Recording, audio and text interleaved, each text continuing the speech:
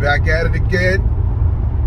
I might not be able to, you know, come up with the dope topic every day, but I'm gonna try to be consistent with this, depending on what's on my mind, you feel me? So, I had a little epiphany about my life and how I've grown over time. So, what I realized, you have some people who are content with where life takes them.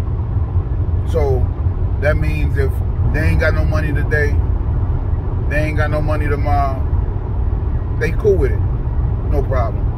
You know, they no stress, I'm good.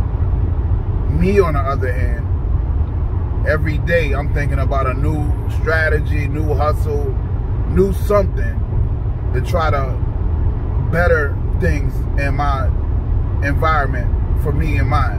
You know, I'm pushing the clothes. I'm trying to, you know, push the cologne. I'm trying, you know, I used to rap. You know, I used to do all these different things because I had a bigger dream.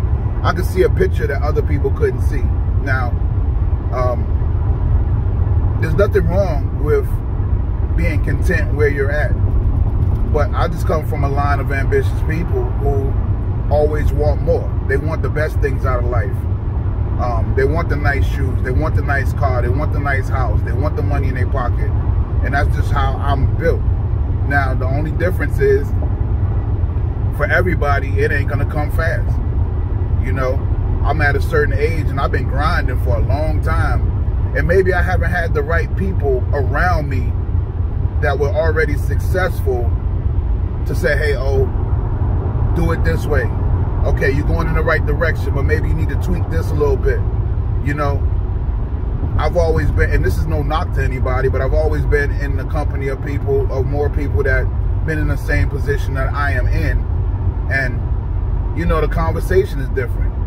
Versus when you're talking to somebody successful versus somebody who's just cool with how life is just, you know, banging them out, it's different, you know.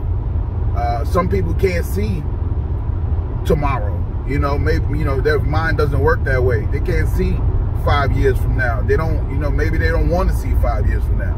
Maybe they're just cool living in the moment, and that's fine too. But for me, I got ambition, man. I know that my children need more.